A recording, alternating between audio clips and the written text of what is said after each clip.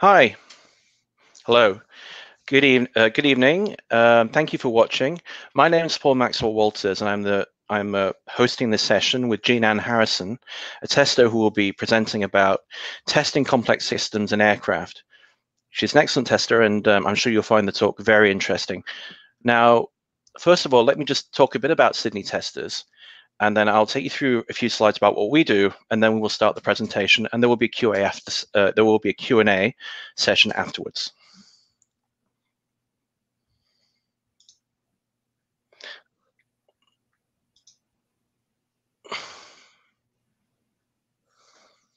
So first of all, just to let you know that we will be tweeting under the hashtag SidTestJHarrison. If you have any comments, and please, you'll also be able to comment within YouTube and post questions by using the live chat. However, you can also, if you wish to talk about it on Twitter, you can go ahead and use that hashtag. Also, JeanAnn will be including our own Twitter handle in her presentation notes. So this is a brief presentation, no more than a few minutes, and then JeanAnn will start, followed by a Q&A. Who are we? We are a group of volunteers that try and enliven and provide good quality events for people here in Sydney. We organize monthly talks and socials. Obviously, because of the coronavirus, we're currently doing them online. We will move on to, we're trying to get a set of international speakers and local speakers to speak at events every month.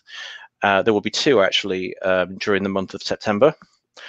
We have a wide range of local international speakers who've spoken at our events in the past, people like Michael Bolton, James Bark, Trish Koo, and we're always looking for people to get involved in our events. And in our committee, we are looking for various committee positions, people who can do them. If you're interested, please let us know. And we have an ongoing sponsorship relationship with TestEd. Please check them out.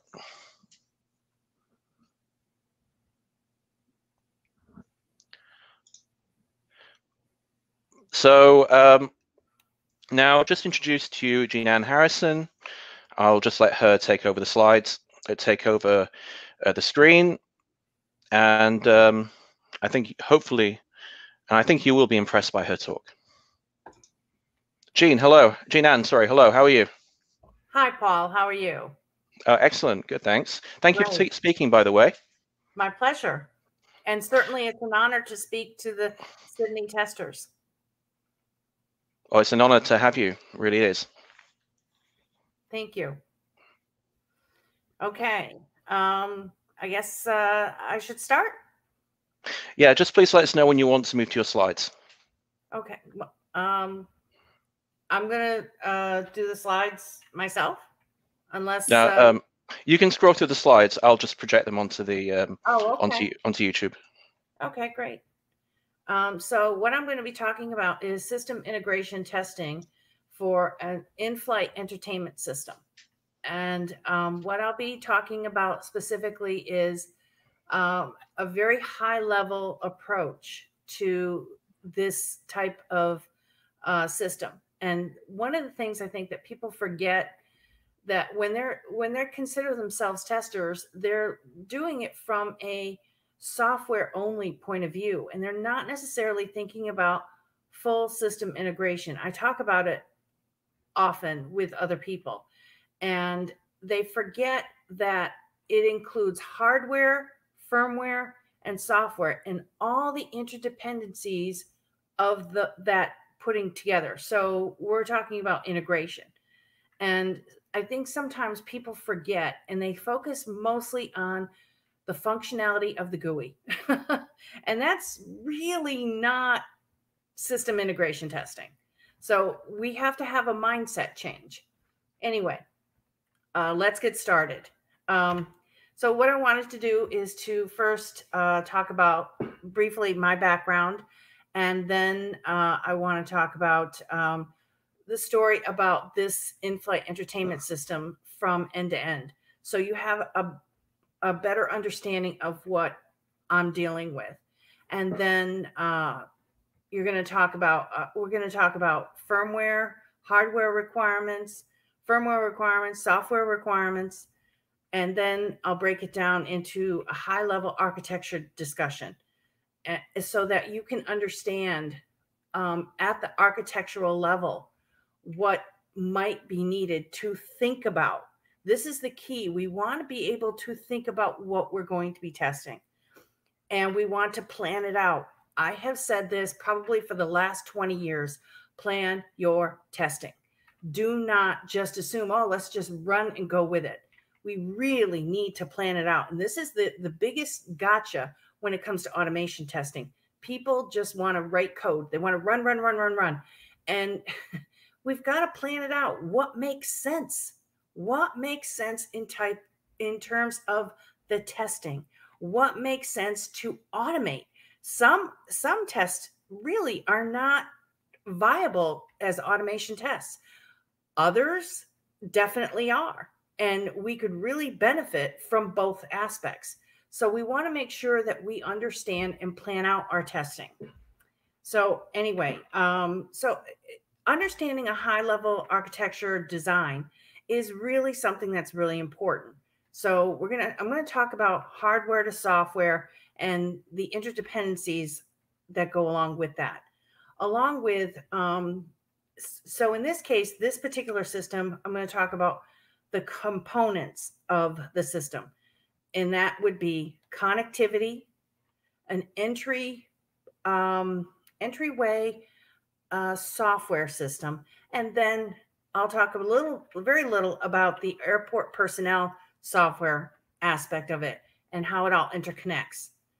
Then I'm going to talk about test design organization. Now, what this means is I'm not talking about the testing organization. I'm talking about organizing and planning out your test design. Understand how to get ready to actually do the testing, so you can figure out what makes sense to do the automation testing and what makes sense to apply exploratory testing on a manual level. Because some manual tests are really important that have to be done, but so many people are rushing to do automation. They think they have to do all automation. I just had a conversation with somebody in my organization that he said, oh yeah, we're going to be doing all automation. I'm like, no, we don't, because we don't have automation testers. We have a few, but no, we're not going to be doing all automation. It doesn't make sense to do all automation. It depends upon what you're testing, of course. A website makes sense to automate everything. But when it comes to system testing, it doesn't make sense. It really doesn't. And so what is cost effective to actually maintain? Anyway, I'm going to get off on that tangent, and I don't want to do that. The point is system integration testing does involve both automation and manual testing. And we have to understand what we're planning to do. What kinds of exploratory testing are we going to be doing? What kinds of tests are we doing? What kinds of performance tests are we doing? Are we doing error testing? All these kinds of tests are really important to understand and organize to get ready to tackle on a project. Okay. So I briefly mentioned about test concepts. So test concepts, we're going to talk about hardware components and what kinds of tests are important for hardware components. And this is the thing, again, that I've run into with testers. They've said to me, especially when I was working as a tester of a medical device, oh, I don't test hardware. That's the hardware department. I'm like, no. As a software tester, as a system tester, you're testing everything in terms of how does it all work together? Because, well, I'm going to use something. I'm not going to use the medical device example, but I will use your phone. When you are testing your phone, an app, and that app might be, I don't know, let's say an email system, a brand new email system. That email system generates a notification on your phone. Well, guess what? That has nothing whatsoever to do with software. That has to do with hardware and firmware. That's it. people don't think about that, but that is what happens to see an LED light on your device. That is hardware, pure and simple. And the firmware is telling the LED light to actually turn it on. So this is the thing that I think testers need to understand in terms of a mindset change. We are not just software testers. We are testers of all of it, of integration, system integration testing. And that's what we need to really focus on. You know, in today's world, we're testing systems, whether we like it or not. It is getting to that point because all systems are getting more and more complex. So I want people to really think about going with understanding that we have to test hardware, we have to test firmware, we have to test software, and how it all interacts together, and understand the interdependencies. This is why architectural knowledge is incredibly important when you're doing system integration testing. Hopefully you'll be able to see this as we move along. And then what I'm going to talk about is test types, and I have some exercises towards the end. And keep in mind, the exercises are something that I want you to focus on as an opportunity for you to practice, because it's incredibly important to practice and to get used to understanding all these different levels. It's a complex system. This particular system is incredibly complex, and I'm going to skate. I mean, really skate over the complexity, because otherwise this presentation would end up lasting for days and days and days.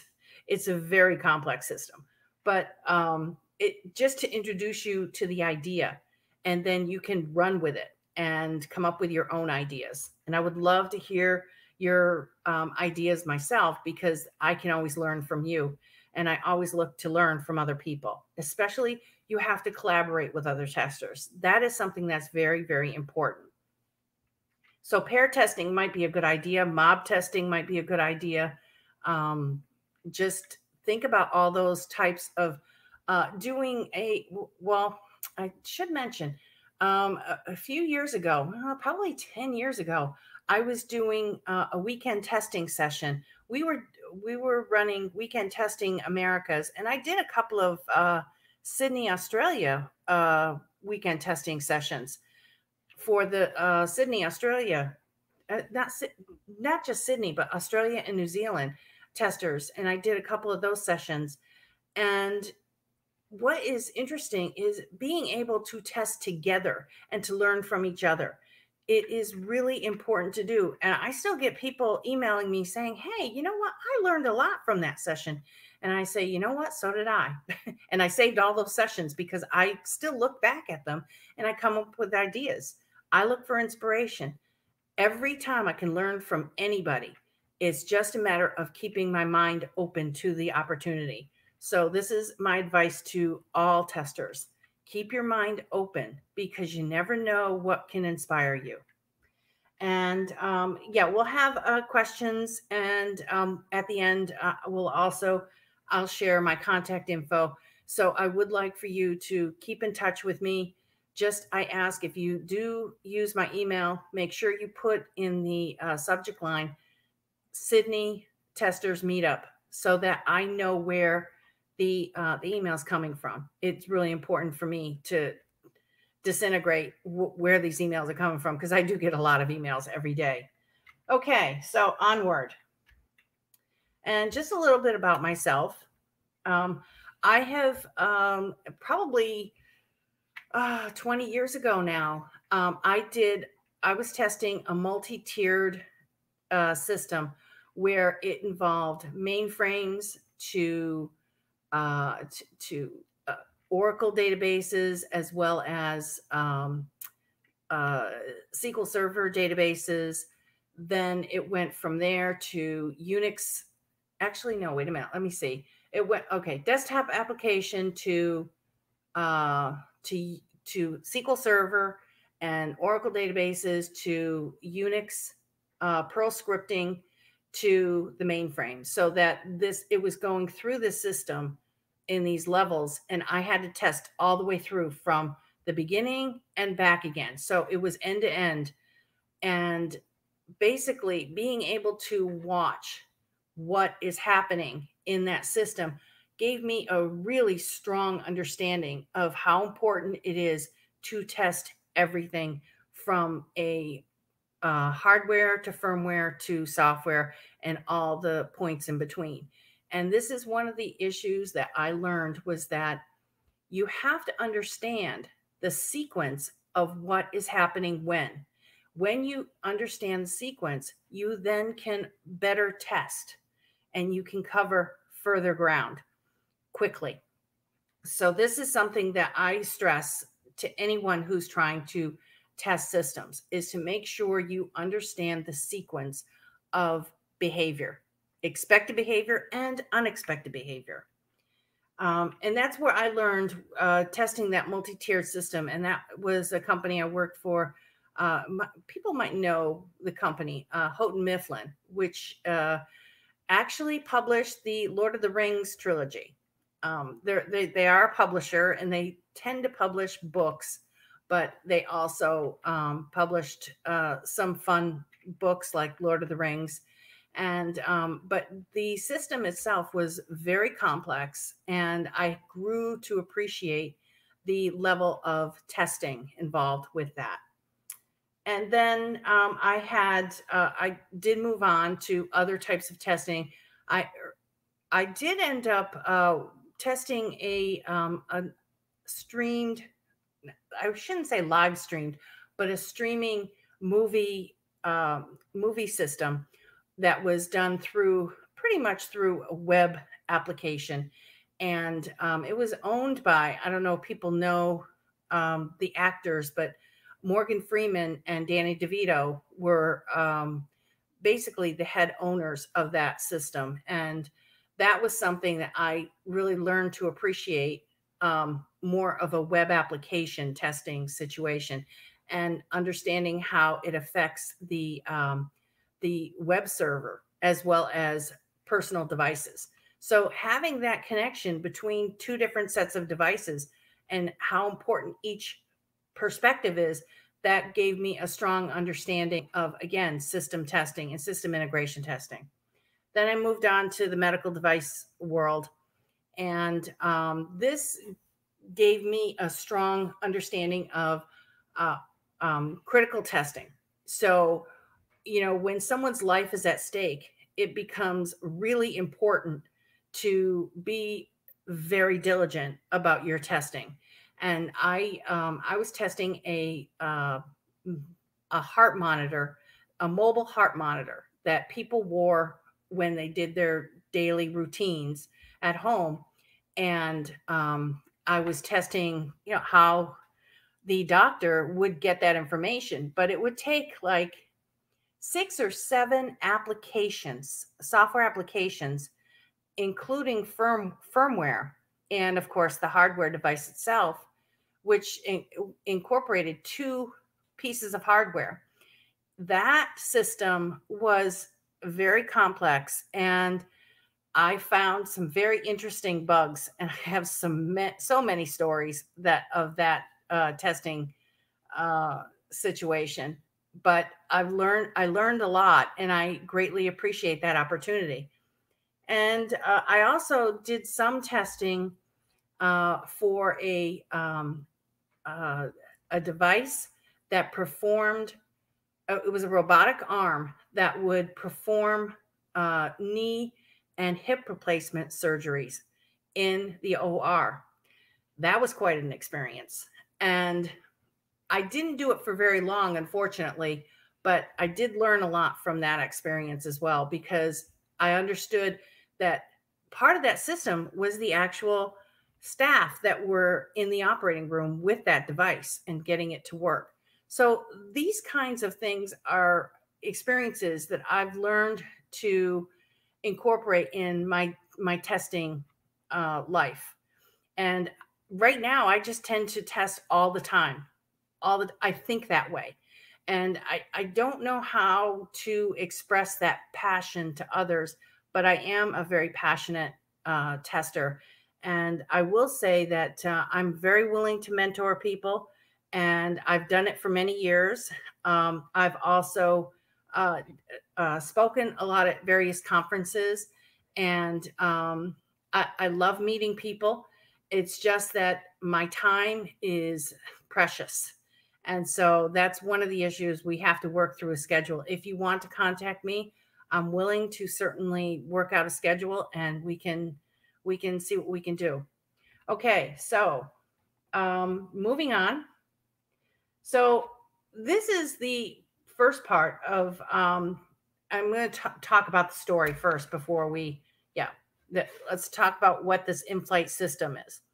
So when you're talking about, you're in an aircraft and you want to stream a movie that you decide, I'm bored, I'm going to go ahead and I'm going to watch a movie. Well, there are a lot of pieces to get that to work. For example, when it comes to hardware, of course, the aircraft itself, but then you've got the antenna, which talks to a satellite. A lot of people don't realize that that's something that if you want to have a connection with the internet, you're going to have to purchase a plan to be able to talk to, or I should say, to be able to have access to the internet.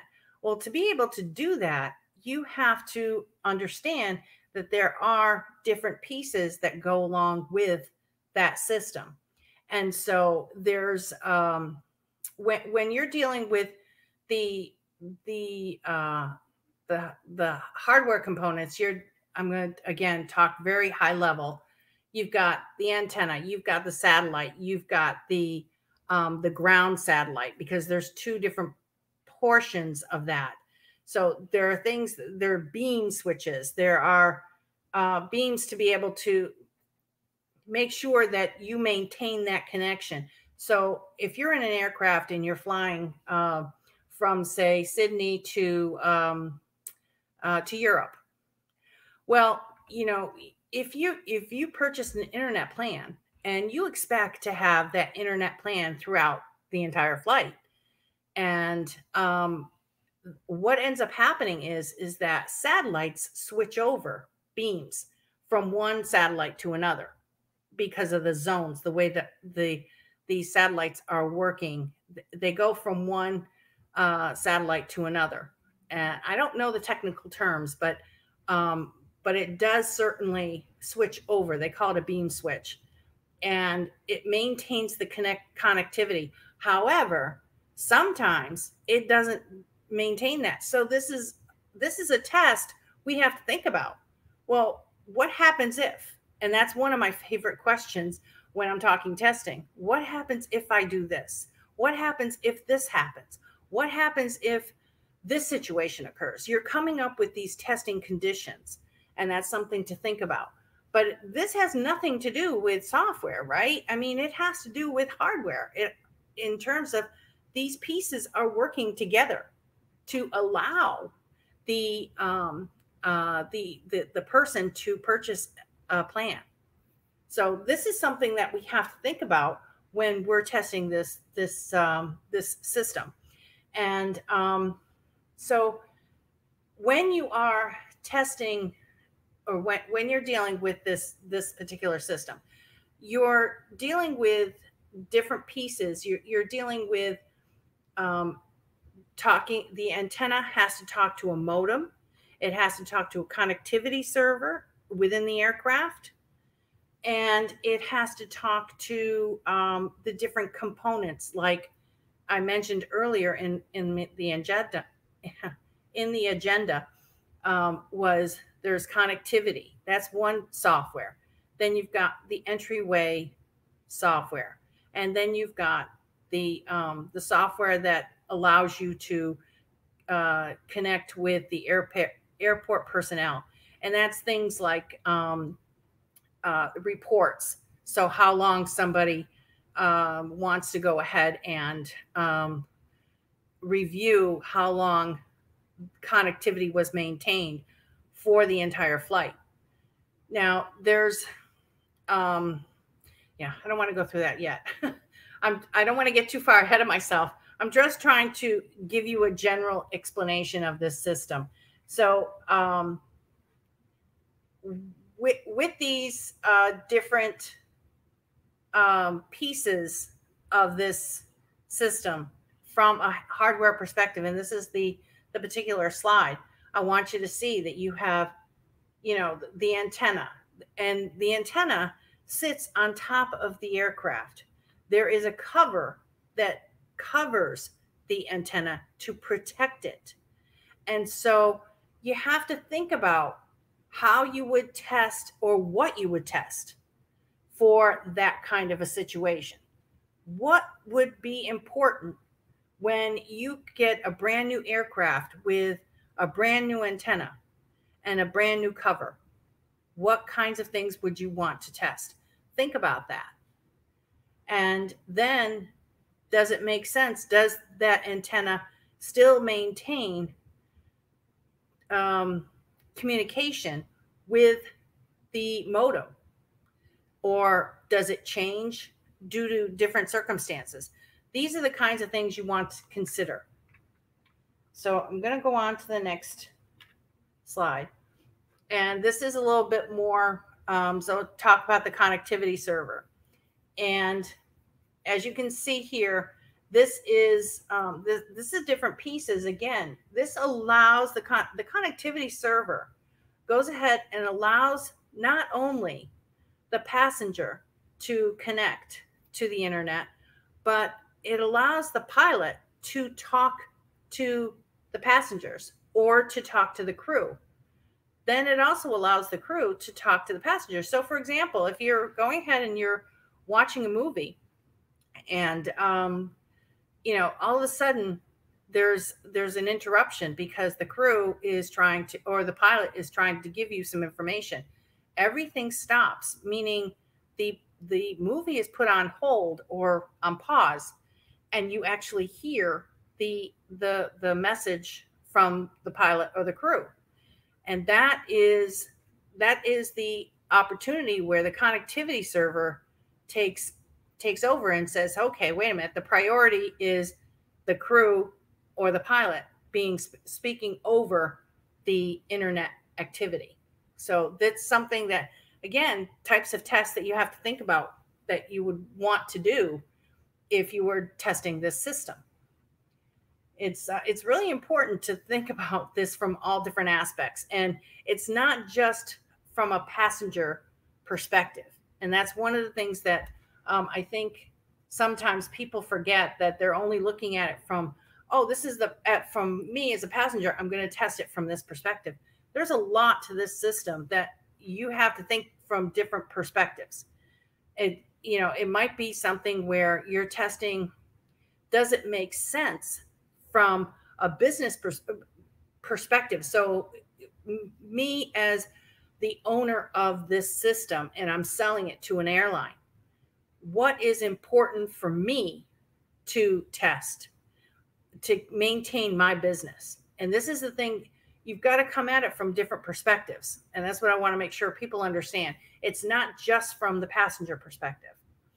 So talking about quickly the aspect of safety, because as you know, when you're dealing with aircraft, and you hear all the time about, you know, when you get on an aircraft or an airplane, and you go ahead and you hear that the pilot say, or the crew say, you've got to turn off all your devices, make sure they're in airplane mode, and no cellular activity. Well, the reason for that is because it does interfere with the navigation system. And so when it comes to software, the software itself can talk to the connectivity server, and it can create difficulty to the instruments within the pilot cabin. That's what I want to say. And it can create a problem there. And so keep in mind, you've got one connectivity server on this aircraft, and you've got to maintain, of course, you don't want the plane to crash. So you want to have a strong system in how the priorities are set appropriately. Now, there is an opportunity to have cellular connectivity once you're flying, but there are certain phases in the flight that allow that activity. So that's, again, that is a lot of information. I'm trying to keep this high level, but the thing is that there are different phases of a flight. It starts at the beginning where you're sitting and you want to be able to take off. You're on the ground. Then you do takeoff. Then you do ascend. So you're going higher. You're ascending into the air. And then you're cruising. So you're maintaining a certain level. They usually, the pilot is on autopilot at that point. And then you start to descend. So you start coming down. And then after that, you're on the ground. You've landed. And then at that point, that phase is now the airline is taking over with all the software from the aircraft. So those are the phases. I'm going to talk about that in a little bit in terms of testing, but they're just from that perspective of the phases of the flight is really important because there are different activities at each phase, and there are different tests at each phase that have to be done. So as you can see, this is fairly complex, and you can, I'm sure you're thinking, I bet I should test this. I should test it, because you automatically start thinking about all the different tests that you need to do. So it really does get complex. Okay, so with the connectivity server, as you can see, there are a lot of pieces just within the aircraft itself in this slide. And you want to be able to have the opportunity for passengers to get access to the internet. And that's where the software, the entryway software, allows that. It gives that GUI to the passenger. And one of the things is, I'm sure when you've flown, you've seen the moving map. You know, when you're in flight, and I look at this all the time because I'm fascinated with where I'm at that moment. I need to know where the plane is at that moment. And the moving map is something I find fascinating. Keep in mind that, that moving map also contains something really interesting. It maintains temperature. It maintains height of the aircraft. It maintains time. Now, that's an interesting point. It could be, is it GMT time? Is it local time? Is it, does it change automatically when you go from one time zone to another? All these types of tests really need to be considered. So it's important. If you're just testing the moving map alone, you can come up with all kinds of different things.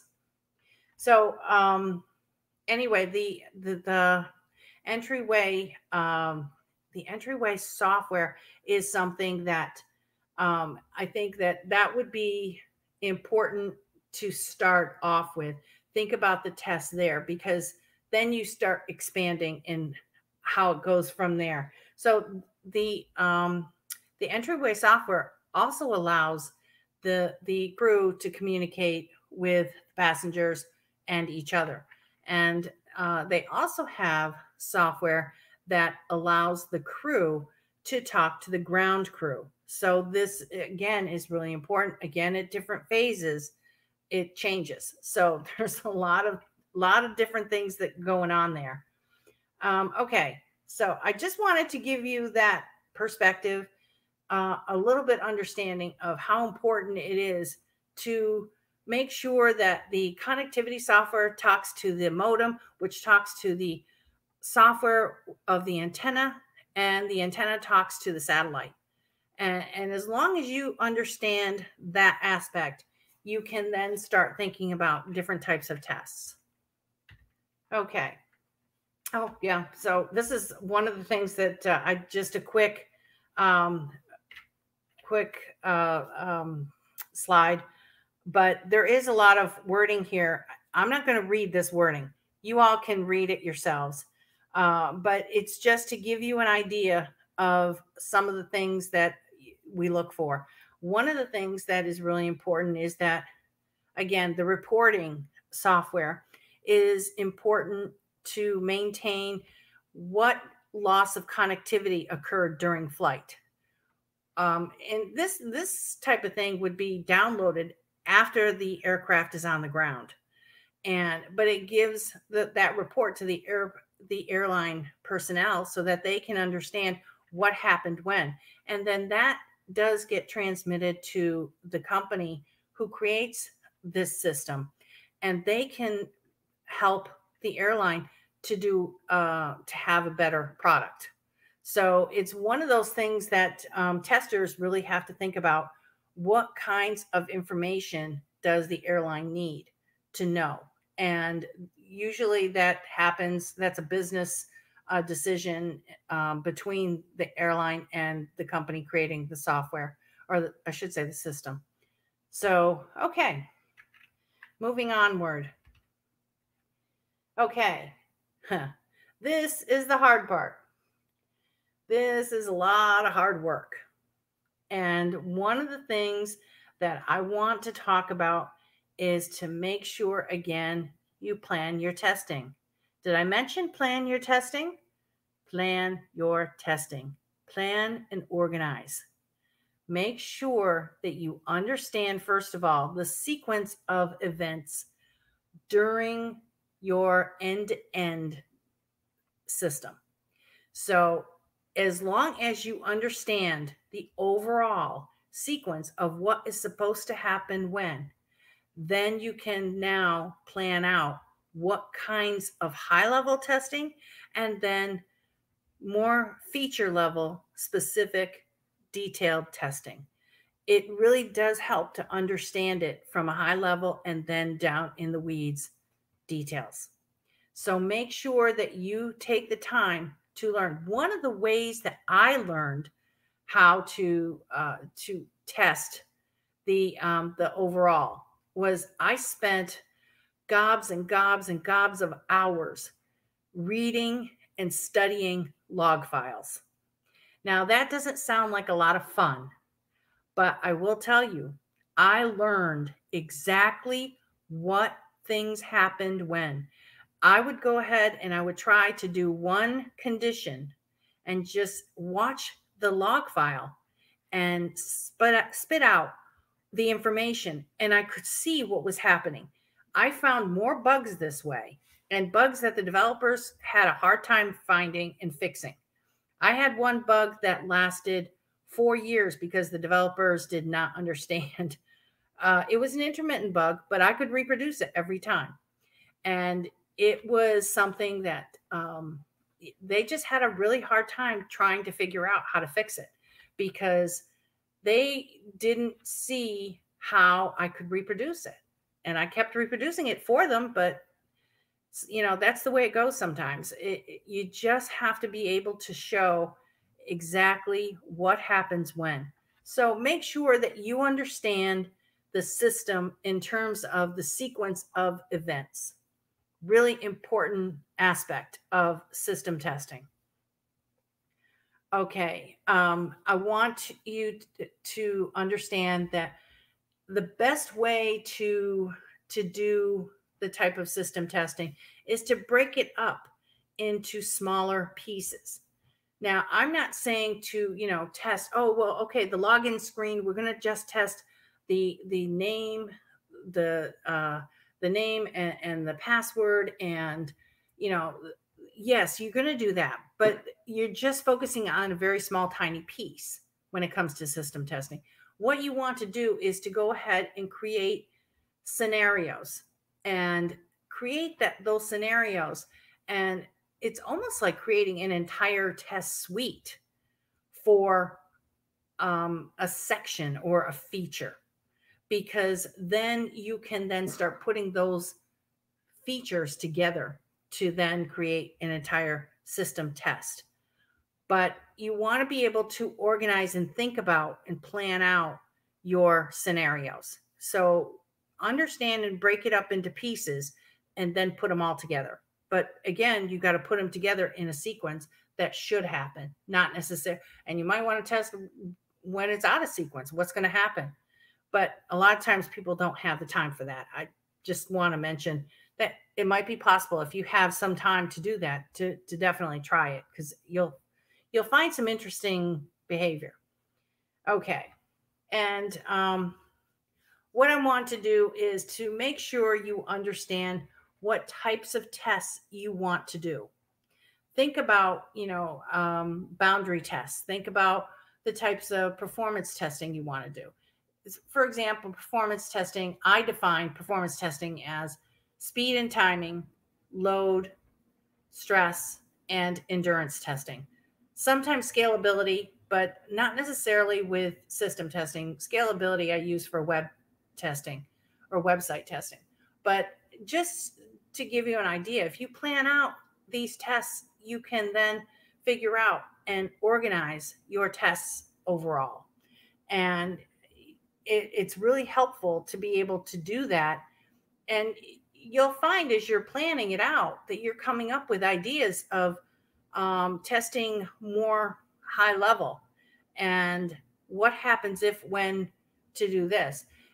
Then you start coming up with more specific test plans or test cases as you're doing that. So you want to be able to think high level and plan it out, and then start digging down into more detailed. But don't get so caught up with the details, because then you lose efficiency. Be careful about that. It's easy to do. Trust me. I'm sure many of you have got caught up in that aspect. And I will say sometimes it's really important to do that. But with system testing, remember to maintain the overall high-level design, high-level architecture, and think about it from that perspective, as well as from end to end how a user would use the system. Both aspects are important. Okay? And now, what I want to talk about is hardware component testing. So if they're interconnected, what kinds of tests would you come up with when it comes to an antenna talking to a satellite? What would you do? I know what I would do, but I want people to think about what might be a possibility. So one of the things that that I would think about is, well, is there a connection? Is there a connection at certain phases of the flight? Is there a maintained connection? Do we lose that connection? Why would we lose that connection? What would cause that loss of connection? So you have to think about all these different aspects of just that aspect of it. Now, to be able to have that connection, that would be hardware and firmware. It's not just hardware. But I will say this, when it comes to putting an antenna on an aircraft, what would you do if your antenna and the cover that protects that antenna, what would happen if, for example, you're flying in a severe thunderstorm? Would you maintain connection? I don't know. Not sure. Got to test it out. What about extreme temperatures? What if the sun is hitting the cover directly? Is the antenna protected with that extreme temperature, whether it's cold or hot? What about moisture? Moisture is something that would be something to consider. Does the cover protect it? And then how does the widgets and the cabling maintain that antenna in place? And all those connections, those different aspects, the temperature and the earth elements that might affect that installation. All of this is part of this testing this system. It's all part of it. So this is something that, again, you want to make sure you understand. All these pieces are all interconnected to be able to have the overall system work. To have that passenger be able to watch that movie, the tester has to think about testing the aspect of temperature on the cover and the antenna. See what I'm saying about this level of complexity? It's a very big system, and you have to think about, from a tester's point of view, you have to think about all these different pieces. Now, again, there's not one tester testing this system. No way. There's many testers that do, and they're assigned different aspects of it. But this is something that we cannot make sure that hardware testers only are testing this, and software testers are only testing software, because, you know, the interconnections between these pieces really does have to have a perspective from an overall perspective, not what's the word I want to say? Not specific mindset. We've got to be really careful about that. Testers have to understand we have to have a much more open-minded perspective. Okay. So I did want to talk about that. I wanted to give you that thought process to start off with hardware. And so let's move on. And again, I'm not going to read these slides. There's a lot of questions here, a lot of words. I'm just giving you something to think about. So this is a mind map I put together. Again, very high level, but these are some of the ideas that you might want to put together. And again, this could be a very, very filled mind map, but I was just trying to do this for this particular presentation that I wanted you to think about. So these are just some ideas. You know, conditions of widgets and cabling can become loose during for example, a storm, or maybe turbulence might jar something that comes loose. So you have to make sure to test those kinds of things. And that's something that I think, again, software people focus on software, and they forget that this could actually affect the behavior of the actual software. So if, for example, if you go ahead and you're flying in an aircraft and you're the pilot and you hit turbulence, but the thing is that that turbulence jars a particular cable that connects to the antenna. Well, now all of a sudden the connectivity server cannot talk. So therefore the pilot cannot communicate with the passenger crew. Then what happens? Well, that's not very good. That would be a very bad situation. So, and I will say this, it's very highly unlikely that it would happen. However, it's possible. But you just have to make sure to be aware of this kind of thing, and you want to test for these things, especially if it's a new antenna, if it's a new set of cables, a new set of widgets, a new covering for the antenna, a new aircraft. You know, this kind of thing is, you know, you have to understand that we as testers are involved in all of this, because then it affects how the whole overall system works, and it does affect what you see in the software. And I do have a story, a really interesting story that I want, a lesson learned that, yes, good. Okay. This is what I wanted to share with you, because this is a lesson I learned 18 years ago. And I remember it well because it was a hard lesson to learn. It really was. It's something that when you see an error in your software, your first reaction as a tester is, oh, I got to report the error. It's a bug. And you just report the error, and you don't really think about where that's coming from. What is the problem really? What is causing the error to appear? And well, you know, it's not always in the GUI.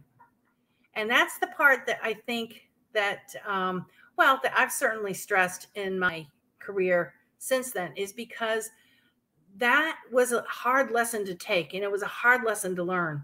But I'm very happy to have learned that lesson. And hey, I'm still talking about that lesson 18 years later, because it's really important to understand as a tester that if you find an error, and I found this error and I reported the error, and I was fairly new. Well, I was fairly new to formal testing because I've been testing informally for over 30 years. I tested the very first IBM email system back in the mid 80s. And, but as I wasn't a tester then, I was just someone that was interested in computers. So they asked me to, IBM asked me to test it, and I said, sure. And it was kind of fun. But this is back in the day when telephones were connected with a desktop, and that's how you connected to an internet situation, and you had email. It was really, I still think about that that system back then. But anyway, the thing is that when it comes to testing the errors, what ends up happening is that you can't assume that it's within the software itself that you're using. You have to make sure to understand the interconnections, or I say interdependencies, within the system. So I went ahead and I reported the error, and now I was working with a team of developers, and I reported the error to one developer that was working on that particular portion of the software. And I ended up wasting his time for 2 days because he was going ahead and he was searching the root cause and he could not find it. And so when he told me that he had no idea how this error was occurring, I went back to the drawing board and I spent more time testing. And what I found, and I showed him what I was seeing. And what I found was that it wasn't actually in his portion of the software. It was for another developer. And that developer was sitting 2 desks down from him. And he's like, hey, wait a minute, that's my software. Well, shoot, I had no idea that I didn't realize that it was even though it was appearing in that section, it really was not part of that software. And this was a hard pill for me to swallow, that I wasted someone's time for 2 days, and someone that was really busy and didn't have the time to waste. And I took that very hard myself, a hard lesson, because I don't want to waste anybody's time like that. That was horrible.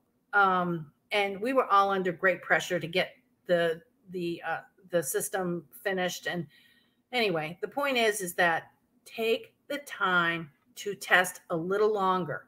And I'm not saying to, take 4 days or take 3 days or whatever. No. What I'm saying is take the time to isolate where you're seeing the problem. This is where sequence comes into play here. Because if you understand the sequence of what is supposed to happen when, then you can start narrowing down exactly where that bug is and give more information to the development team of where that bug is appearing. So really take the time to learn that sequence, and then take the time to isolate a little more. And I'm talking, might take you half an hour. Well, you can afford a half an hour in a testing situation, even a half a day. And go ahead and take that time and isolate. Give the information, give as much information as you can to the developer. And don't just assume that, it appears in the GUI, so the error is there, so it's enough. It's like, no, that's not enough. And I tell testers all the time. And why? Because of my hard lesson that I still have trouble even swallowing to this day, that I did that, because it really was a horrible situation. We were under tremendous pressure, And I get very frustrated when I think about it. So moving on. Anyway, what I wanted to do is that the thing is that the firmware is something that I think a lot of people don't really think about when it comes to testing. But firmware is something that allows, and maybe some people don't even know what firmware is, but what it does is it allows the software to talk to other portions of the system, whether it's hardware, whether it's other software that's connected but not directly connected. It's a different application written in probably a different language. And so the firmware allows the communication between those software applications. And it might be something like what I like to compare it to is it's a messaging system. It's like a subway. So, or the tube, where you're taking one train to a location, and then you need to take another train to get to a different location, or you need to take 3 different trains to get to one location because it doesn't go directly. So this is the way I think about firmware. It's like you're taking these different aspects, these different tunnels, to be able to get messaging to one software application to another, or maybe software to hardware. It's just being able to travel.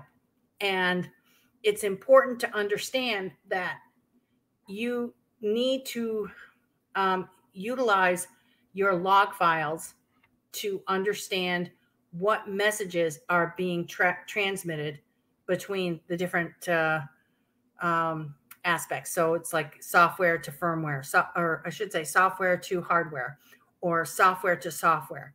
So as long as you take the time to read those log files and see what kinds of messages are being communicated, you can then come up with critical tests that allow you to cover a wide range of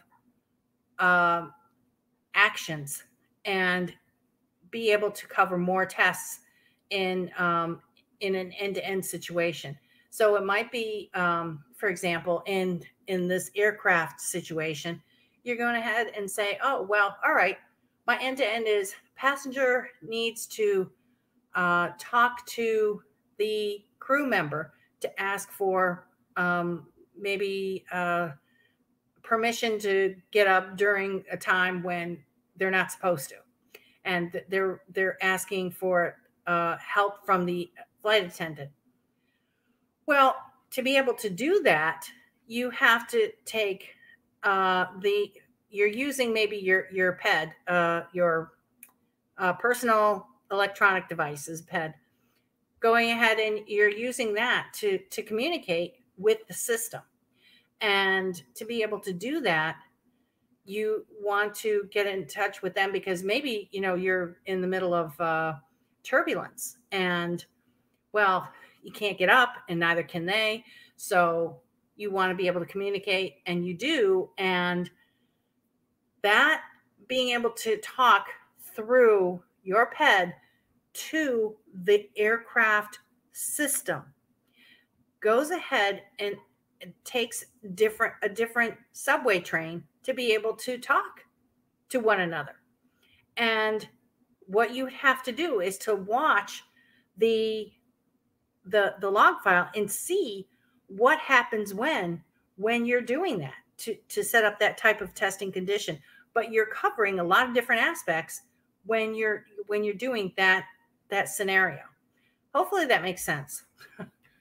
I think about this all the time because to me it's natural, but it might not be to other people. Hopefully it does make sense. And I would love to hear if there are any questions about this to make sure that it's understandable. Okay, so next what I wanted to do is, again, these are system tests of firmware.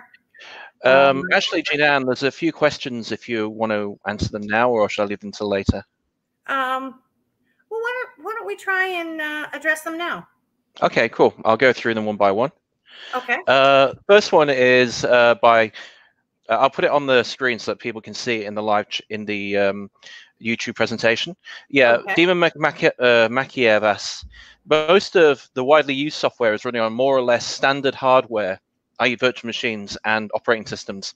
What about virtualization in aircraft? Oh, they do have virtualization software that's in the system, as well as they have in our labs.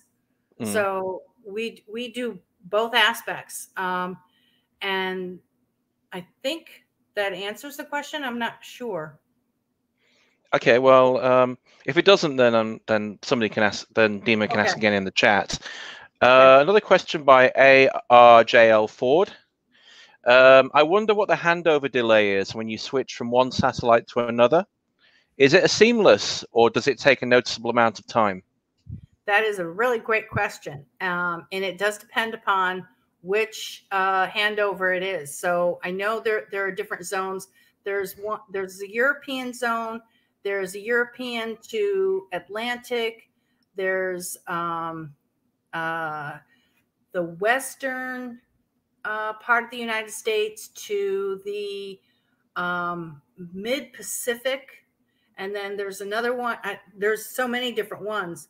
But and it does depend upon which satellite communication system that you're using.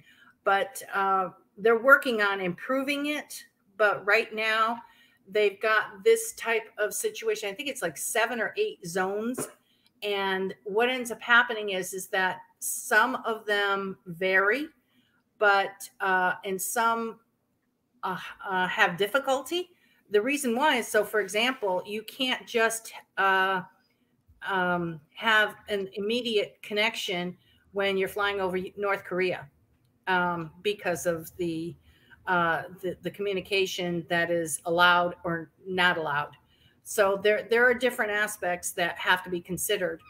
But usually it's seamless, and I will say seamless in the sense of we're talking within less than a minute, but sometimes the loss of connection can be significant to the point where you could lose, if you purchased an internet plan, you can lose that plan.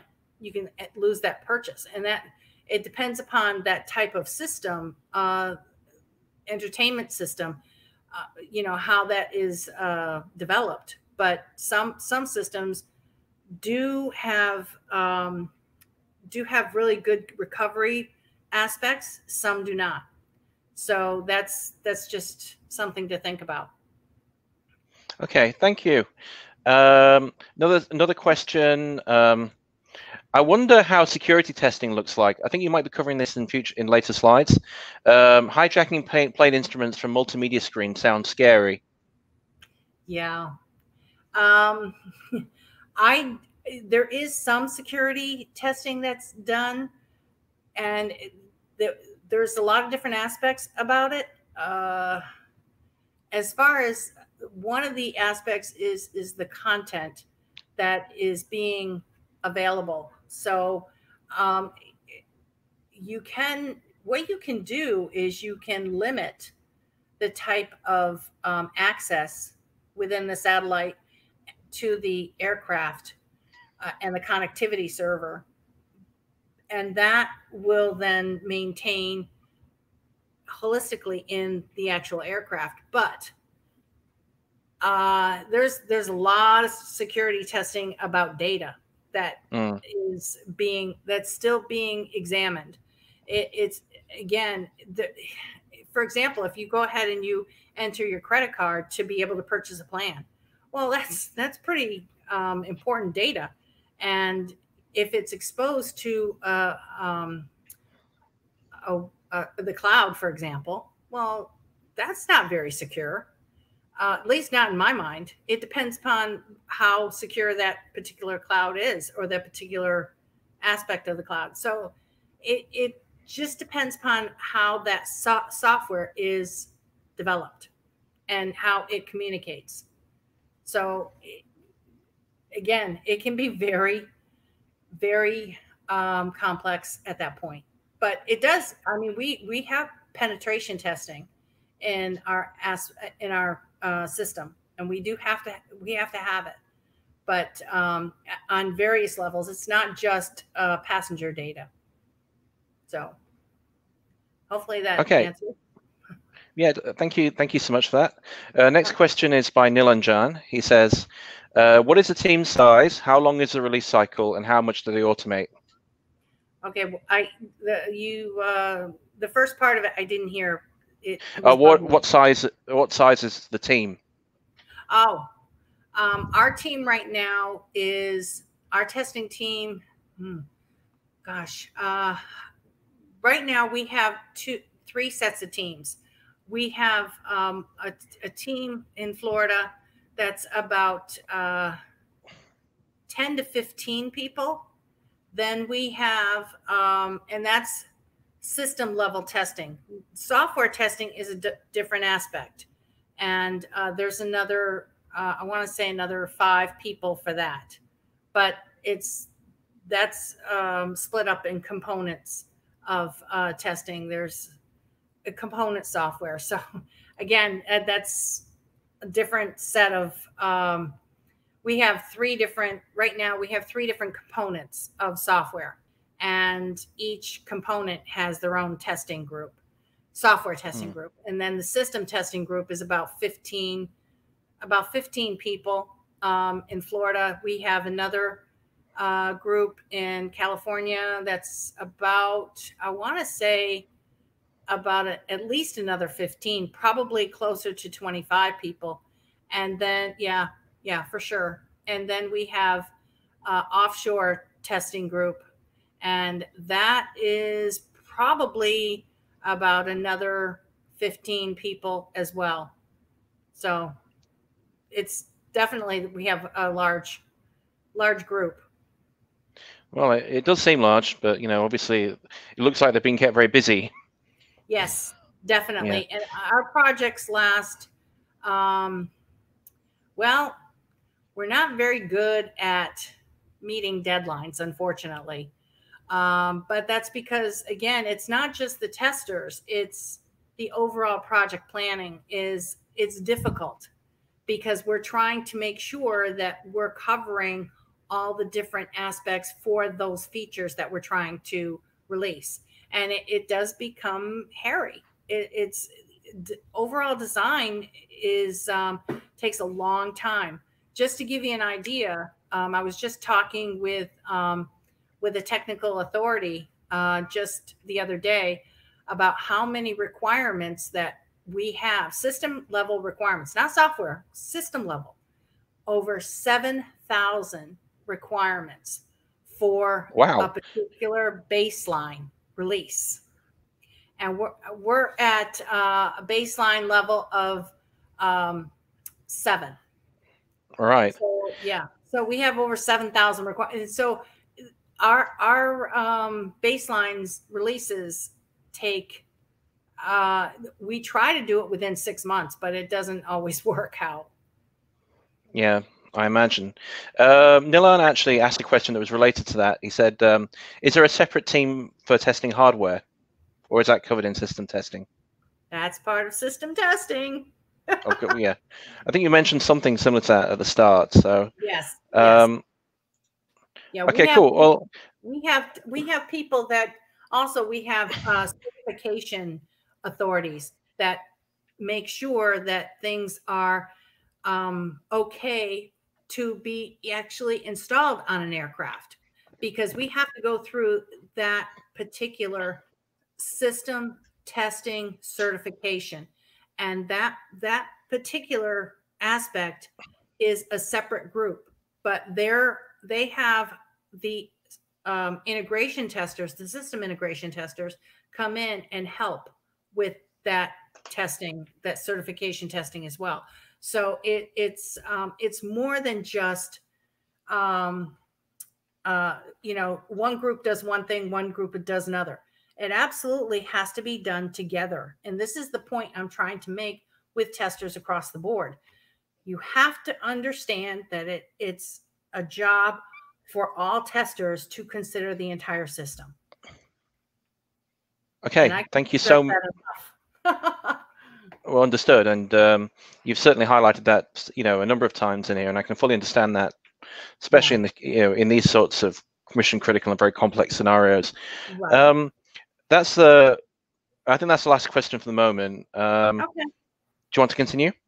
Yes, I would like to. Okay, thank you. I'll let you. I'll bring Yeah, up your screen again.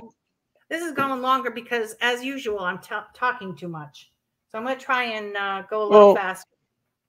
Understood, but at the end of the day, I'm finding it a very engaging conversation, and good. I think the chat is as well. Okay, I appreciate that. I'm glad to know that people are enjoying this and they're learning. Bottom line, they're learning. I want to learn from them as well. So please, people, if you're listening, I'd love to hear from you. We actually had a few very sort of strange scenarios. Things like, how cool would it be to say to the pilot, hey, we have to test how well this satellite maintains connection when the plane is in a deep dive. Can you do that now, please, for my system test? Oh, you could. A virtual machine. And we have... Yeah, somebody did say that they should use emulation. Yes, absolutely. We have emulators to do that different testing, but yes, there's no way around that. You can't actually take a plane and do that. Although we do have flight tests for different aspects. We just went through it recently, specifically with an antenna and making sure that we can maintain the different phases of the flight and be able to maintain connection, whether it's if there's an internet connection at the from ascending to cruising to deplaning, and so that's one of the things that we got to make sure that we maintain that connection, and we just do that to make sure that that antenna is actually talking to the right satellite. So yeah, it's something that we actually go through actual flight tests as well as use of emulators. For sure. That's incredible. All right, thank you. I think that's it for the moment. So I'll let you get back to your. Okay. So again, the aspect of firmware connections and firmware tests, you want to come up with user stories, and this is one of the things that I did with this mind map. And I just want you all to consider different types of, oh, too bad you can't see it because the screen, I don't think you can, oh no, you can see it. Okay, just on my screen it is, okay. So, user stories of just scenarios. It's more about scenarios than it is about user stories, but I use that term. But for example, making sure that you're getting messages from the antenna to the modem. Well, how do you test that? Well, you're going to have to use an emulator to test it, to make sure, and then have it in the lab. You have an antenna. What we do is we have an antenna on our roof of our building, and then we have modems inside in our labs, and they conduct tests to make sure that there is a connection between the two and they can talk to one another. Because again, we have to make sure that there is that connection maintained. And then it's, again, to maintain that connection throughout different phases of flight. Okay, so I'm going to move on. Okay, so software to firmware to hardware connections. And again, I want to make sure that you think about an overall end-to-end situation. What is it? I'm going ahead and I'm watching a movie, and I decide, oh, I don't want to watch the movie anymore. I want to look at the moving map. Well, right there, that's connecting different pieces. But I can see myself, and I've done it.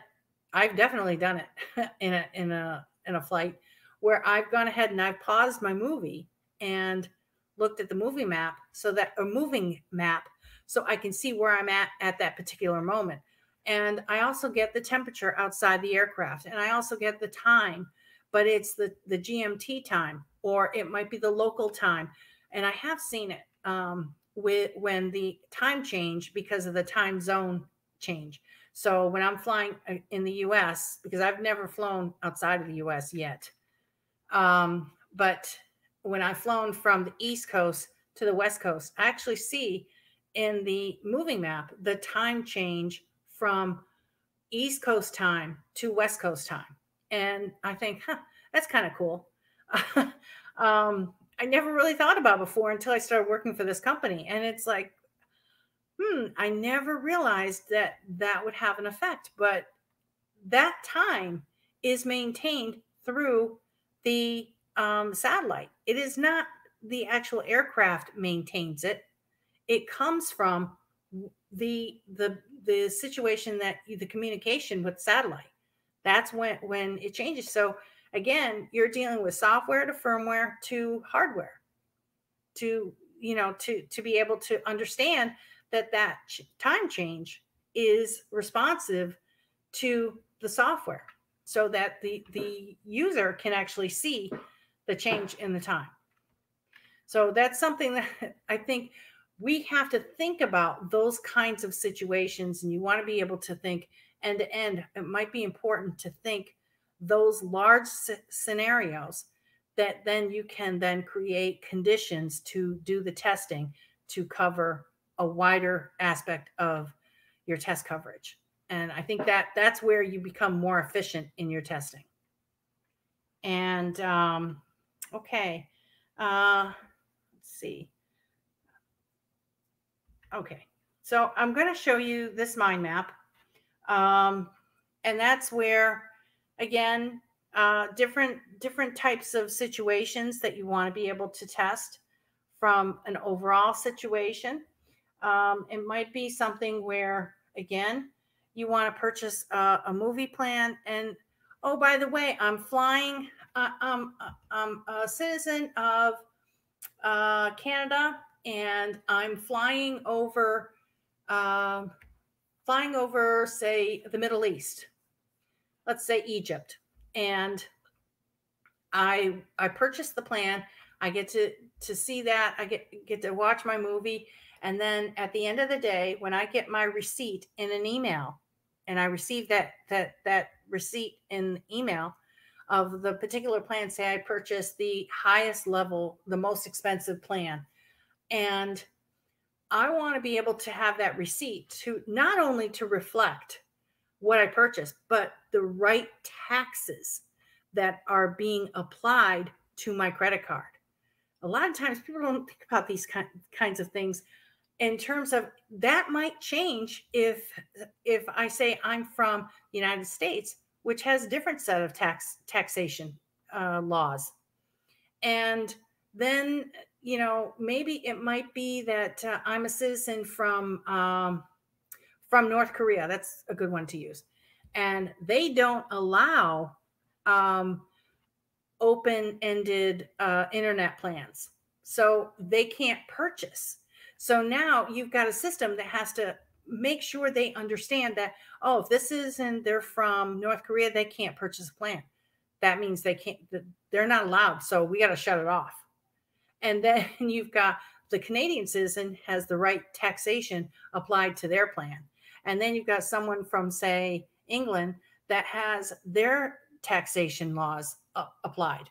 And so you have to think about all these things. And oh, by the way, I know Europe has a very strict rule about children being able to send out personal data. So, for example, they have they use a credit card, but they can't. They're not allowed to share information from a security level, I believe it is, under the age of 13 or something like that. So that might be something that has to be worked into the software to think about that. I know we've done that. We've created some security requirements about that.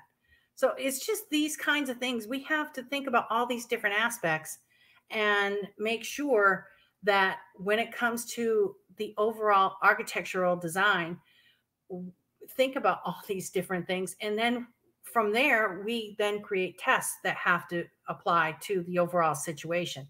So there's a lot of different conditions that we have to set up, but we have to do it from a system level point of view. And to make sure that things work the way they're supposed to. Hopefully that's understandable. There's a lot of different aspects to even think about, but I know for myself, I've only been working for this company for 3 years, and I've learned an awful lot. I still do not have a complete understanding of the system because I don't get an opportunity to actually test it on a regular basis. I test it here and there, but I don't test it regular basis, which is a shame for me because I would love to get my hands dirty. Anyway, onward. Okay, so I just had this discussion about functional test types and non-functional test types. And one of the things is that, and I said years ago that non-functional testing is performance testing. And I have to say, I'm going to take that back. I don't agree with that now. Functional or performance testing really is functional. It's just a mindset. Well, anyway, I don't know. It might be kind of fluky about that. Yes, you could say it's non-functional, but you have to perform functions to be able to see the results of that test. So this is one of the things that you want to be able to, with the functional tests, to think about feature testing or scenario testing overall. And that's one of the things that I think that passenger or user experience testing. So this would be the passenger and how the passenger would say, oh, well, I can go ahead and I can purchase a plan and I'm going to take a survey and how I liked the overall process. It was really good. It wasn't good. I didn't like this part. I didn't like the moving map, or I did like the moving map. I did like the games. All of that would be user experience to understand that kind of testing. But then you've got the crew, and can the crew communicate with only each other? Meaning the crew can only communicate with the pilot and the pilot can only communicate with the crew. And does the what happens when the crew wants to make an announcement to the passengers? Does it pause the internet connection, or does it pause the or does it break the connection altogether? So for example, if someone is watching a movie and they lose the internet connection, and to allow the crew member to talk to them. Well, geez, that's not very fun. And and then the passenger goes ahead and has to repurchase a plan because they lost that connection. Or can the connection be recovered? What if again, we're going back to that beam switching, and does the passenger have to repurchase a plan? Maybe you're flying, you're purchasing a plan, but you're right at that point where you're having that beam switch and you lost connectivity. Well, did I lose my purchase plan, or didn't I? Or do I have to re-enter everything? Do I have to start all over? This kind of stuff, you have to think about this. So be able to think about different aspects of the user experience, the airline experience, and don't forget to think about your company experience, meaning what is important to your business, what kinds of tests are really critical for your business. Okay, so make sure you consider all these types of tests. And these are just functional test ideas. These are high level again, but again, this is a mind map. This is something to go ahead and for you to come up with different types of tests that you might want to consider. I would love to see some of your ideas, and maybe we can have a discussion one-on-one to come up with some more detailed tests. Okay. And I did want to talk about performance testing in general. Again, speed and timing is one aspect. Make sure that you understand that, for example, How fast do you want to connect? How fast do you want to recover? You know, what we do have is a situation where it's the plane goes into deplaning, not deplaning, goes into descending. And there was a loss of connection with a particular bug that we had. And it didn't recover right away. It took 10 minutes. But the other thing was that it ended up rebooting the entire system, the connectivity server. And so nobody could connect for 10 minutes. And that did not make for happy passengers. And it didn't make for happy airline customers either. So this is a thing that we have to think about to understand that how fast does it recover? And it might be something that we just want to be able to test the baseline and understand where we're at the moment. This is where we recover. This is where we're at right now. So make sure that you think about the speed and timing. Another aspect of performance testing is load testing. Well, how many customers, how many passengers can actually purchase a plan and use their connectivity throughout the flight? Say, for example, you have 250 passengers and they're all using their own PEDs and they all want to connect with the internet. Well, geez, that's going to take quite an effort. But can the software and the system handle that load? Don't know. Try it. But again, this is where virtual systems, virtual machines can help with that type of testing. And then there's stress. Well, what if we have a plane that holds over 350, but our maximum is 250?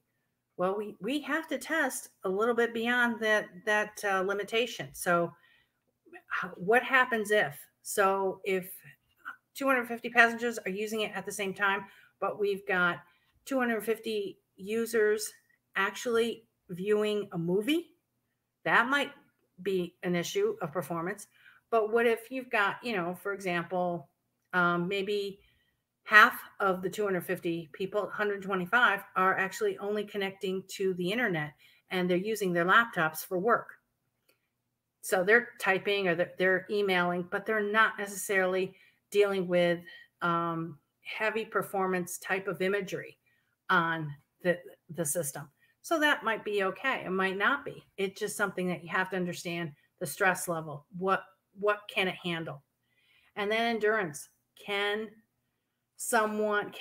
people purchase plans and use the connectivity system for the entire flight? And is the flight, for example, it might be 2 hours. It might be 15 hours. Can it handle it? And that's something that we have to make sure that we understand that. Whoops. Okay. So this is just some ideas. Again, go ahead and try different ideas.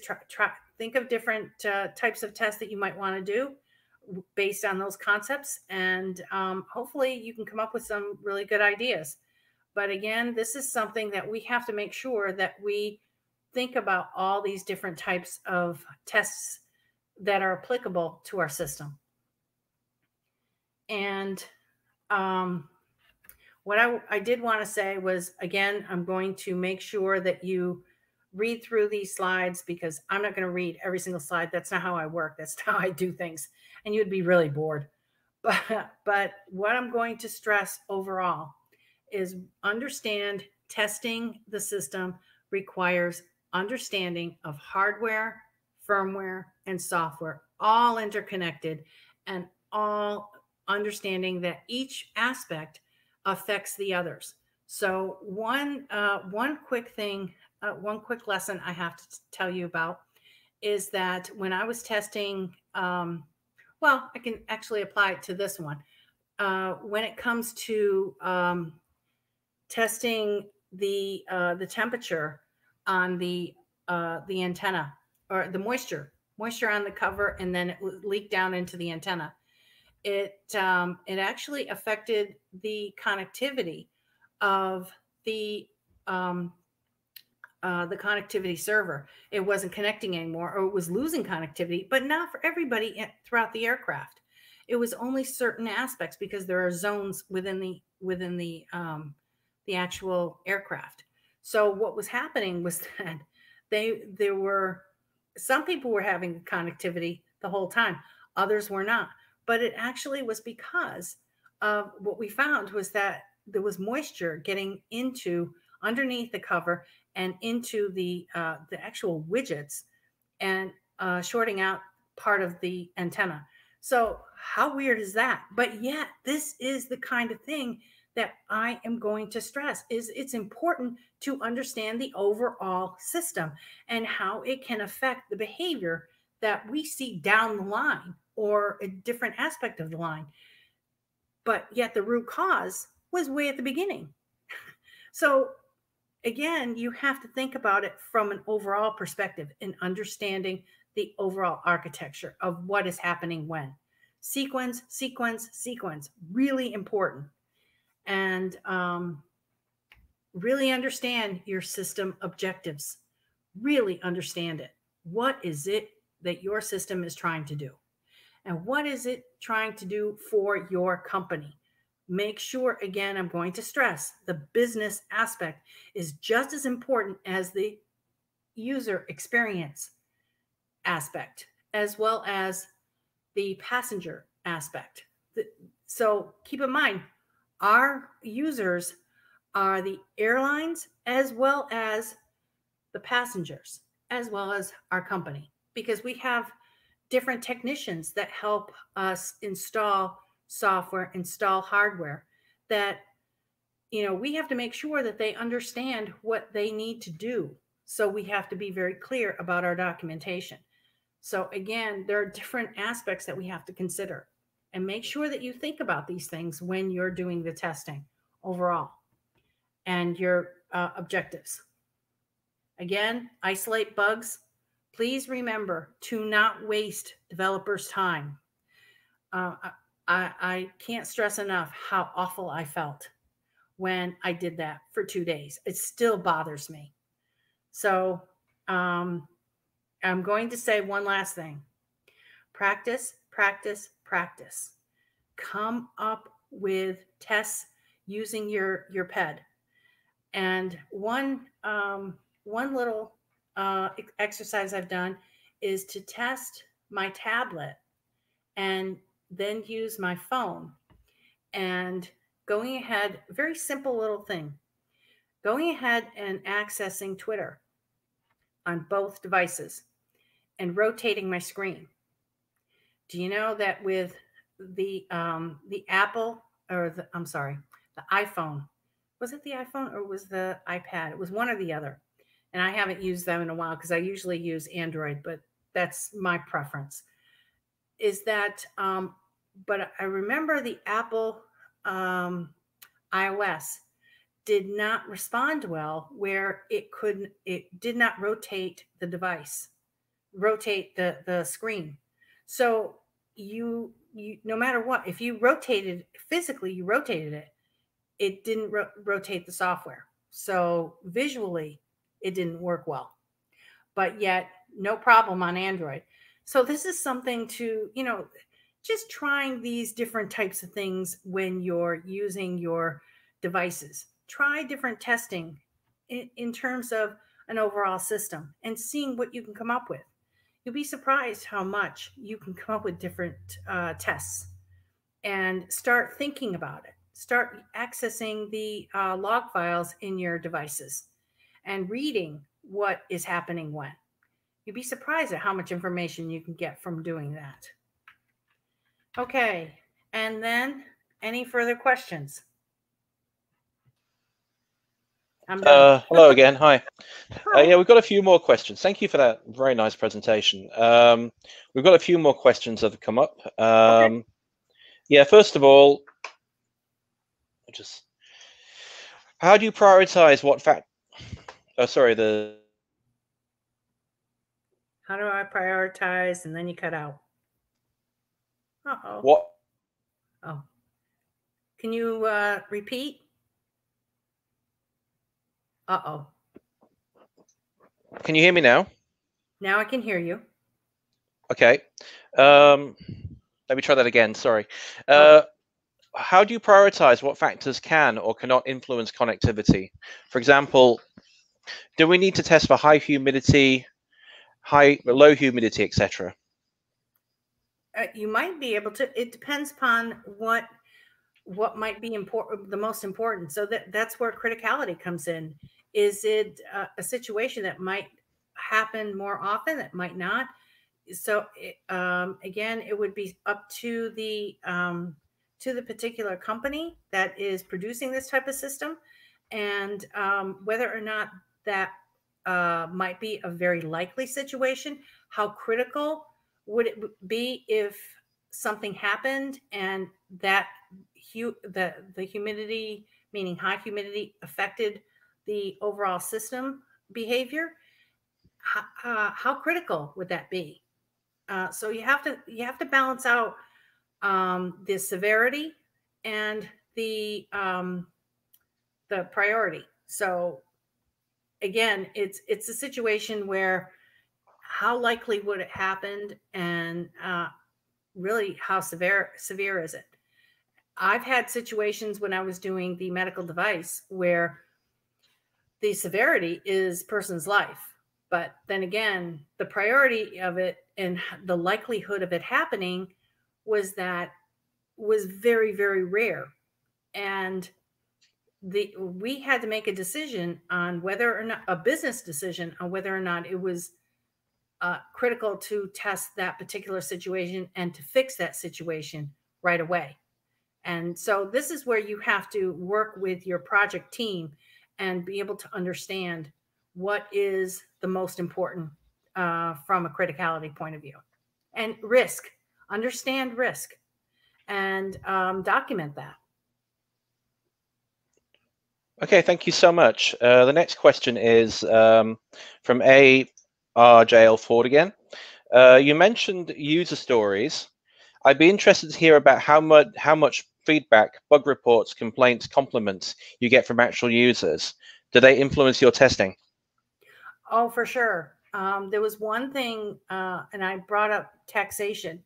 We had a customer that we had a flight test and we were testing it out in an actual aircraft with passengers, and they were going ahead and they were purchasing plans, and they went ahead and they purchased the plan, and the report actually showed that they received no emails. Why? We didn't know at first, but the entire flight was nobody received an email with their purchase plan. And Really? then we found out that the taxation was never calculated, and that was a big problem. So there was a lot of issues with that, but fortunately, it was a test flight situation, and we could go ahead and say, "Hey, we were testing it out, and it was already free. They were only paying $1 for the plan." Yeah, I But understand. so yeah, so it wasn't a big deal, but it was a big deal, and we did take the time to, and we had to do refunds, and then after that, we took the time to fix that situation. So we do get direct passenger feedback, and we do get airline feedback, and we try to resolve it. Again, criticality, risk, we have to weigh that in. It's really important. Okay, thank you very much. The next question is by Nilanjan again. Do they use an agile release? Sorry, let me say that again. Do you use an agile approach? I would think that's difficult. How long is your release cycle? Well, it's funny you mentioned that. They're trying to, but it doesn't work well. And the reason for that is because we have, again, software level, and then we have system level. So we can't necessarily do an agile software environment because it just simply doesn't work. It's a system level situation, and we have to make sure that we cover it from a system point of view. We try to, don't get me wrong, we certainly try, and there are aspects that we can go ahead and implement certain agile like responses.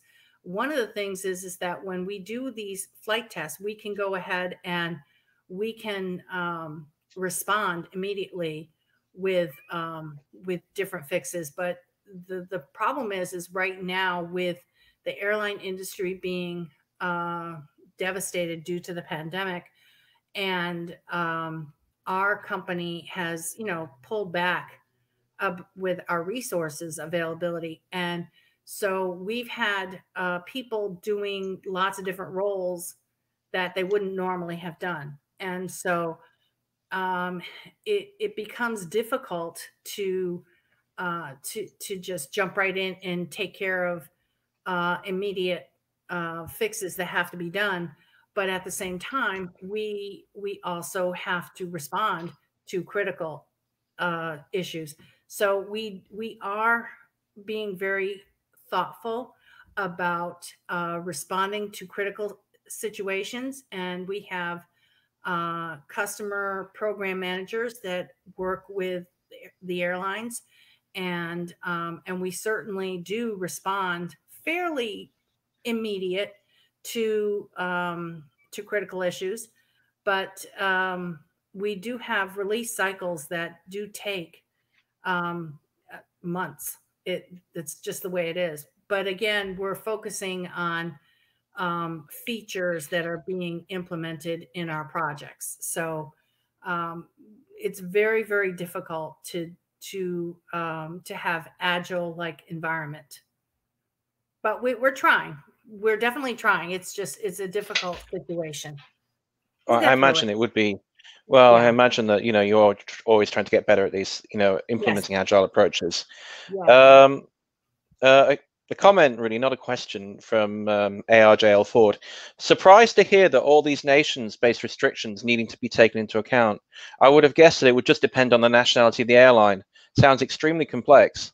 Yes. Yes, indeed. It really is. And we do have to think about that when we're developing the software. Definitely. And there are different rules applied to each nation, and there are different rules that are applied to, from what I understand, I was working on a particular feature that we were implementing where it wasn't just the person where the person lived, but it was the person of the citizenship. So there was one aspect that was citizenship, and there was one aspect of where they lived, but it was a different location. And I was Yeah, I like, understand you. oh, it's very complex. Yeah, Yeah. for sure. I'm going to do that so people can see that. Okay. Let me just, there's just a few more questions. Okay, sure. It's up to you if you want to, if you've got time to do them or not. First one, how much time do you spend with planning? How much documentation do you create? Well, we discussed this actually previously about the amount of documentation that gets generated in these things. There is a lot of documentation. Just to give you an example, I was reviewing a test plan the other day, and actually I started reviewing it the first round over a month ago, and that test plan ended up being far too large. And I said, guys, you've got to change that. You've got to make that smaller. Who's going to read it? Who's going to read a 150-page test plan? Nobody. So I said, I understand the complexity. I get it. But you've got to plan out your testing a little better and focus in on exactly what is needed. Don't include all these different architectural diagrams. And one of the things was they actually were including test cases. And I'm like, no. That's not part of a test plan. But they were trying to combine it all together. And that's just how they were working. But I was going ahead and I was reviewing test plan just yesterday. And there was a lot of information that they covered quite a bit in a short amount of pages. So it went, this was the same test plan. Originally, it was 150 plus pages, and they got it down to 38 pages. And keep in mind, that includes a table of contents. That includes data dictionary, a list of figures, a list of tables. So I was pretty impressed that they went down quite a bit. The problem is that there were some incorrect information that was logged in, and I had to. I still have to finish reviewing it, and I'll be doing that this morning because for me the time is 4, almost 5 o'clock in the morning. Yeah, So, thank you so much for doing it at such a late time for you. oh, it's okay. It's all right. As you can tell, I'm full of energy, so I have no problem with Yeah. that. But I think the viewers should appreciate that fact as well. Well, I mean, it's important to me.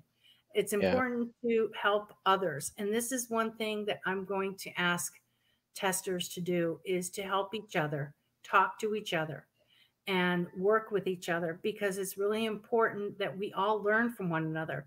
Because every time I've talked to other testers, I've learned so much I've never thought of. And I want to appreciate their perspective. I think that's really important. You never know what you're going to get inspired by.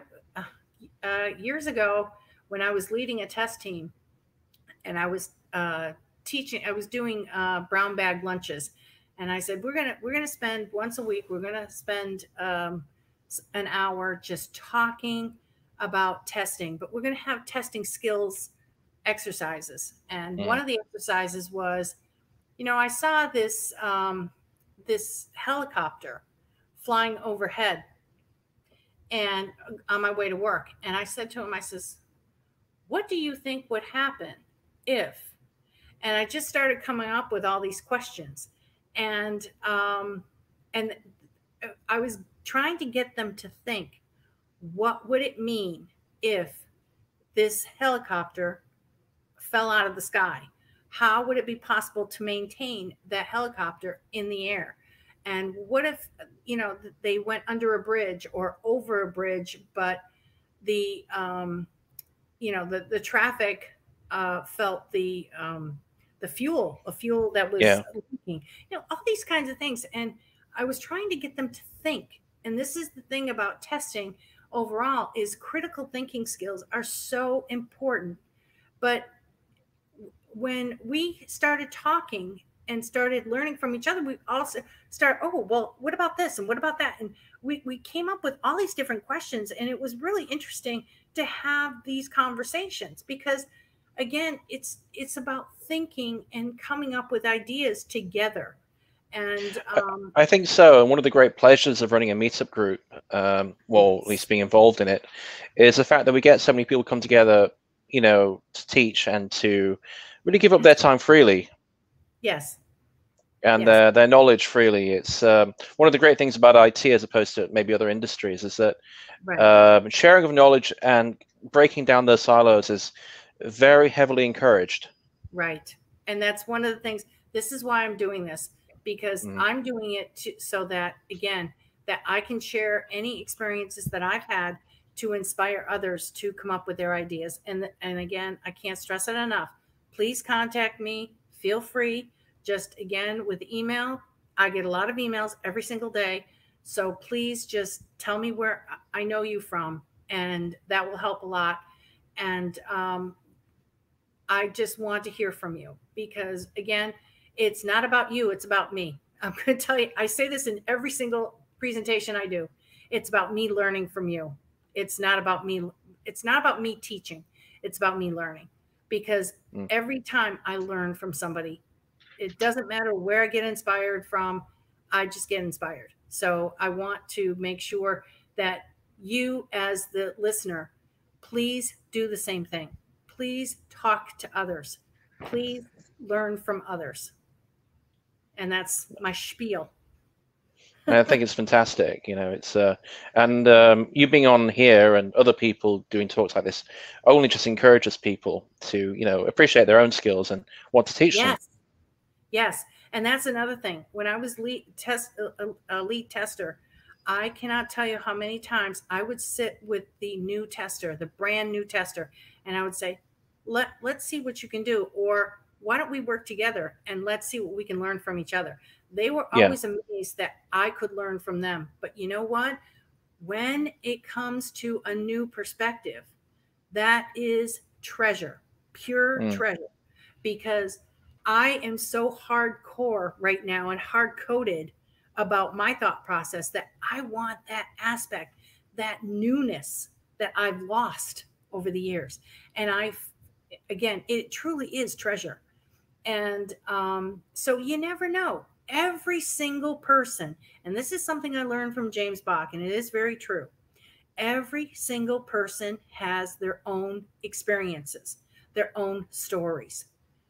And those stories, and if somebody wants to think about, oh, I could never speak, I could never get up in front of people, I could never do, you know what? Your story, and this is what I've said to people over and over again, your story is important. Your story and your experiences, you never know how they could inspire someone else. You never know. Just share. That's bottom line. That's the way it goes. So this is one of the things that I want to be able to share with all of the audience and you, Paul. Oh, well, thank you. Just one more question. I think we'll wrap it up. Well, first of all, a couple of some nice comments. ARJL Ford says, excellent presentation. Thanks. Thank you. And he also comments with, thanks for getting up so early, going to bed so late. We appreciate it. Well, I appreciate you. I certainly do. Thank you. Ben Sweetman also says, appreciate it, JeanAnn. Thank you. I appreciate you as well. Thank you. Thank you. Just one more question, then we'll wrap it up. Okay. Do most of your customers use pretty standard configuration? Is there much fundamental variance between customers, or do they only have cosmetic differences between each other? I would say there is differences. There's certainly, that's a great question. I love the fact that you use the word configuration, because that is a common term in my work. And that it's interesting you use that word as well, because he followed it up with curious, because I'm interested if you test using a standard config, or say the configs of your top 5 customers, etc. No, every single airline customer has their own configuration. And keep in mind, there are different types of aircrafts as well as different airline customers, because each type of aircraft will have a different configuration, as well as the different hardware will have. For example, there's one type of antenna manufacturer versus another antenna manufacturer, and there are different hardware pieces that are appropriate. There are different cover manufacturers, and the list goes on and on. So each configuration can be very different depending upon the airline and depending upon the type of aircraft. So for example, a Boeing 737 MAX has a different, a very specific type of configuration that our system can work on. But then again, it doesn't necessarily work with an Airbus aircraft. And then, you might have a customer like Virgin Airlines versus North Korean Airlines or China Airlines or whatever. I'm trying to not use our customers, but, just those kinds of things, is that it just depends upon, what the customer wants and what they expect. And we tailor our product towards their configuration or what their expectation is. I hope that okay. No, I think that's perfect. I think that answered it. Let me just add my video to the stream, because I want to, or my screen to the stream, because I want to momentarily talk about our next event, which is happening in a week. Actually, this Thursday next week, we have Zoe Tivett, who's a tester from Nouvelle-Calédonie, New Caledonia, which is actually just next to Australia, and she'll be talking about the notion of the bug is itself buggy. So her particular view is that we need to redefine what we mean by bugs, and then this greatly affects how we communicate and work with development teams, key stakeholders, that sort of thing. It's a presentation. It's the first English version of a presentation that she did earlier on this year at a conference called Frug Agile France 2020. And it's a real treat for us because it's the first English language version of that presentation she's doing for Sydney testers. And I'm really looking forward to it. And all of those who are interested, please come on, please watch it. Sorry, I would like to have the link to that one. Oh, that's fine. I'll send it to you afterwards. Thank you. I mean, because it's an online event, you don't necessarily have to sign up to Sydney testers to, meet up to watch it. And I'm sure quite a few people who've watched it tonight probably haven't. But I'll send you the YouTube link. Thank you. Just one more final thing is I just want to thank you so much, JeanAnn. It was a very, very interesting, entertaining talk about an area of testing that probably people don't really consider or think a lot about, but it is incredibly complex and quite challenging and very interesting. And I have to thank you so much, and to you and also to the audience who've come to watch it. This video will be up in Sydney and at this link, and people can watch it in the future if you for some reason you've joined late or you've had to drop out for a bit. You can always come back and watch it. The slides, I'll be posting a link to the slides in the description shortly. In the meantime, I want to thank you, JeanAnn, and I want to thank the listeners and the viewers for watching. And I want to wish you all a good evening, and obviously to you, JeanAnn, a good morning. Thank you. Thank you. Please stay on the line. I'll just end the broadcast. Okay.